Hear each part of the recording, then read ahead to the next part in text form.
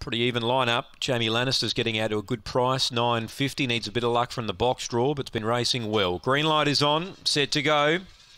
Spring Burner running the favourite. They're ready.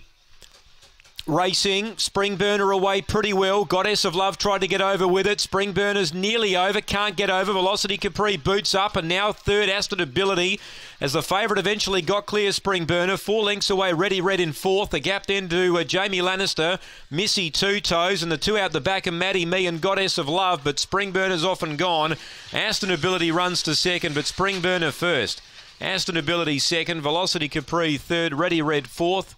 Then Jamie Lannister, Missy Two Toes, and the two got into bother were Maddie Me and Goddess of Love. You can forget they both went around, 22 and 87 the run. That's a new PB for Spring Burner, number 4. The late mail, 2 second, Aston Ability. And third goes to number 1, Velocity Capri. So 4216, and if you're following the late mail, that's got the first 5 on the board. 4216, 2287.